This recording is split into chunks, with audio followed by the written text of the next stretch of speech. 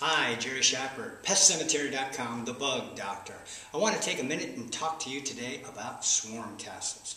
Termites, as we know, are blind and shun light, but one time a year they come swarming out of the ground or the wood that they're eating by the tens of thousands. Now, if you know about subterranean termites, they usually travel in tunnels about as big as my little finger. They get bigger as time goes on.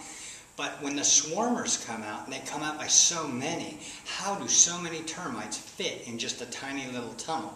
Well, sometimes they do pack those tunnels with the swarmer termites, but moreover, they construct what we call a swarm castle. And this is a specialized area where the swarmers can be herded up, almost like cattle, into this area.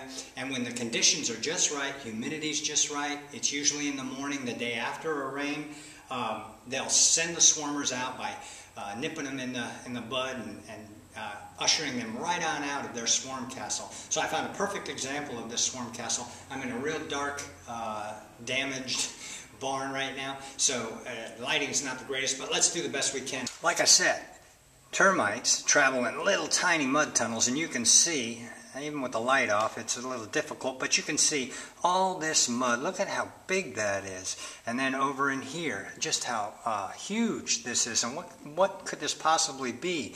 We can see some feeding right here, and you can see the damage and how messy that is. But if you look here, I broke the swarm castle open. You can tell that the area behind the mud is nice and smooth. There's really no eating or damage or etching, what I call etching, their fecal matter and whatnot. It's just a nice, almost if someone took a piece of sandpaper and sanded it. This is so that the termite wings don't get stuck and then tear off. Termite wings are really, really fragile. Even after a swarm, all they got to do is arch their back and the wings snap right off, because they don't need them after they've done swarming, and they just need to get back in the ground and do their happy thing.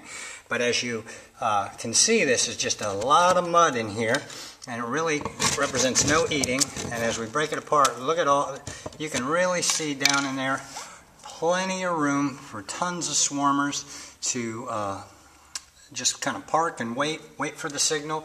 Next day or a week later, however long it takes, they're ready to swarm out by the tens of thousands. And this is where they all were herded, and it was sort of like the staging area before the swarm. So, hey, this has been Jerry Schapper with PestCemetery.com. Thank you so much for reading and visiting my blog. I really do appreciate it, and hopefully this was informative for you, and I'll be seeing you soon. Thank you.